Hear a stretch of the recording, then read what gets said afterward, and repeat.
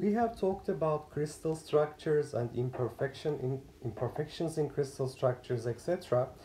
However, we didn't really address why the solids form a crystal structure to start with. Well, the solids are stable structures, and therefore there must be interactions between atoms that holds the crystal together. So what is the source of this interaction? It is mostly electrostatic, such that different bonding schemes of atoms can be linked to the differences in the distribution of valence electrons and ion cores.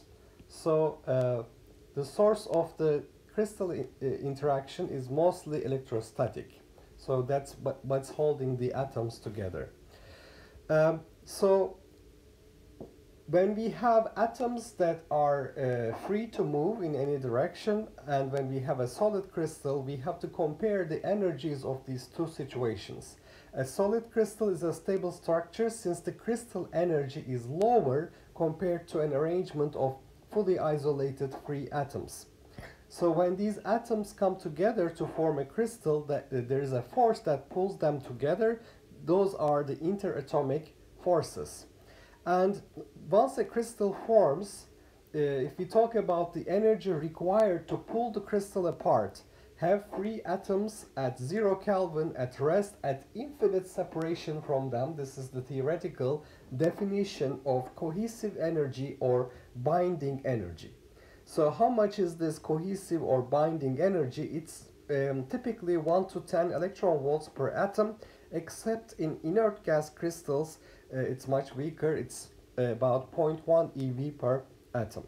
So we define the energy required to pull the crystal apart and have free atoms at rest at infinite separation as the cohesive energy or binding energy.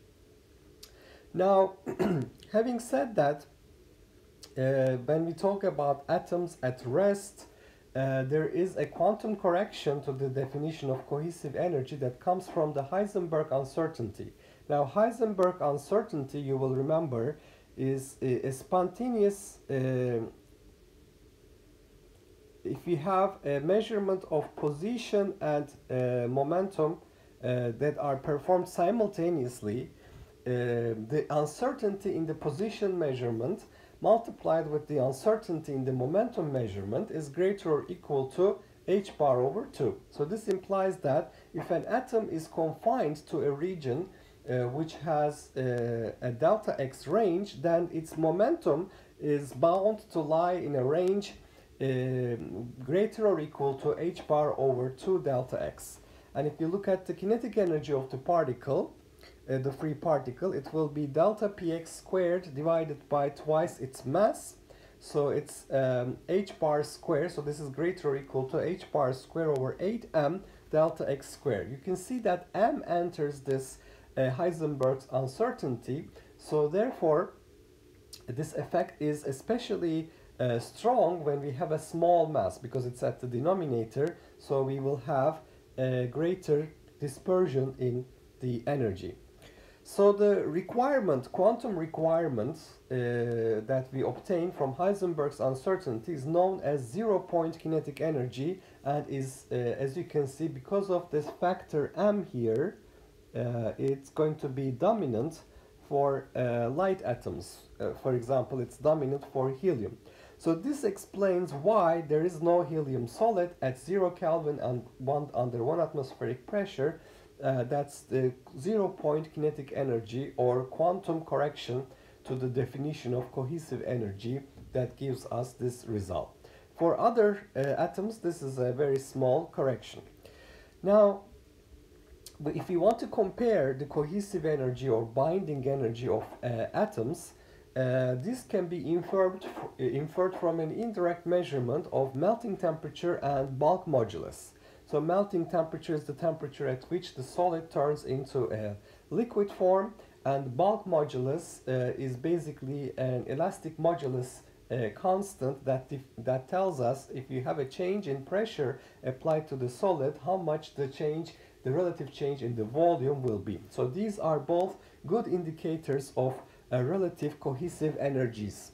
So if the bond is very strong, the cohesive energy is basically low, that means it's more negative, then we will have a harder, it will become harder to break these bonds and therefore to melt. So we have the following result: a high cohesive energy implies a high melting point. High cohesive energy as in the magnitude, so it's low because it's more negative energy that is compared to the energy of free atoms. And high cohesive energy also implies high bulk modulus or low compressibility, which is 1 over the bulk modulus. That means it's going to be harder to change the volume of the sample by applying pressure. Now, if you look at the total potential energy that represents the interaction between atoms, this typically looks like the following graph. The potential energy as a function of distance between atoms, R, is basically coming down until it reaches a minimum, and then it goes up, asymptotically reaches 0. So the part that basically represents the positive portion of the potential energy is repulsive, the energy is positive, and the part that is representing the negative portion of the energy is attractive.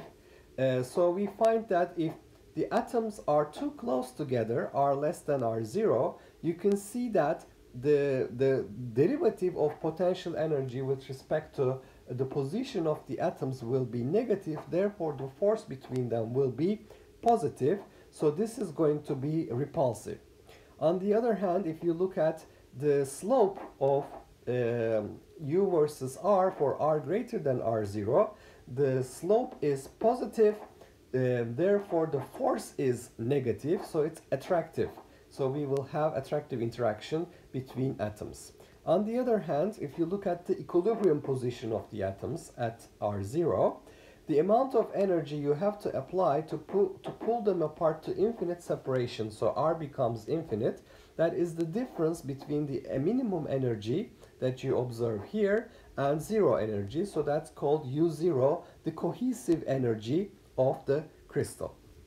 So once again, the minimum energy occurs at R equals R0, that is the equilibrium distance between atoms, and the corresponding energy U0 is the cohesive energy.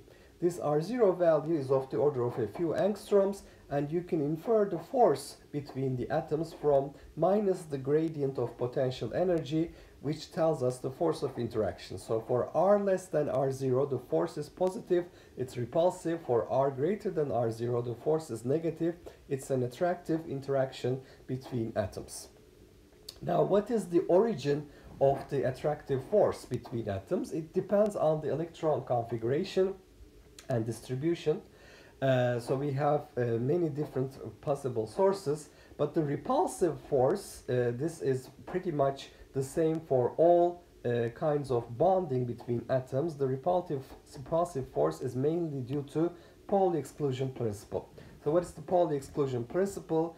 If you bring these atoms together, there will be, at some point, there will be overlap of electron wave functions, and electrons will want to occupy the same orbital, because two electrons cannot have the same set of quantum numbers, i.e. they cannot occupy the same orbital and have the same energy. As atoms approach, the orbits of the atoms' electrons begin to overlap, and electrons attempt to occupy the same orbital, but they are forced to occupy higher energy orbitals due to Pauli exclusion principle.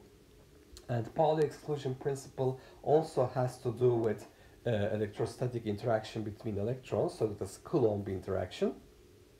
That's the source. So we find that these electrons will occupy higher energy orbitals. That means the energy of the system will increase. If the action of bringing atoms together is increasing the energy of the system, this is a repulsive interaction. The repulsive energy can be written in two different forms. It can be written as AR to the power n. We will see that usually n is 12. It's sufficiently large. A is a constant.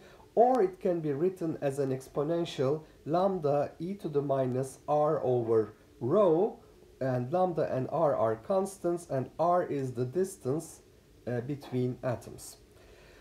On the other hand, the attractive interatomic forces will lead to the bonding. So what is the mechanism of bonding? We will see that in inert gas crystals, the bonding is weak. It is due to van der Waals force, the electrostatic forces between fluctuating dipoles. This happens in neon, argon, etc. Again, helium is excluded here due to 0-point kinetic energy, quantum correction. In ionic crystals, where we have ionized atoms, an electron is released to the lattice. We have different electronegativities. For example, think about sodium chloride, the table salt. Sodium plus and chlorine minus ions interact to form sodium chloride structure. It's ionic bonding, and it's due to electrostatic interaction between ions. So we have ionic bonding that is due to electrostatic interaction between ions, and we have van der Waals interaction that is due to electrostatic forces in between fluctuating dipoles. In metals, we have a different situation. There is a sea of mobile electrons. The metallic bonding that we observe in metals is due to the electrostatic interaction between ions dispersed in the sea of electrons. So the metallic bonding in metals is due to electrostatic interaction between ions dispersed in a sea of electrons.